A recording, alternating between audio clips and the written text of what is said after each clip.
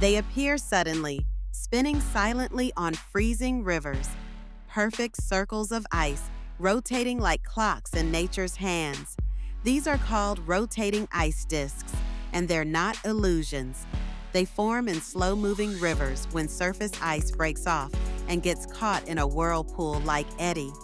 If the water's speed, temperature, and friction are just right, the ice starts to rotate and naturally grinds itself into a near-perfect circle. Some of these disks can reach over 25 meters across, spinning for days without stopping.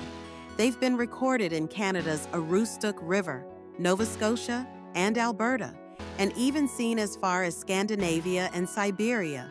Contrary to online myths, they're not UFO signs or ice crop circles.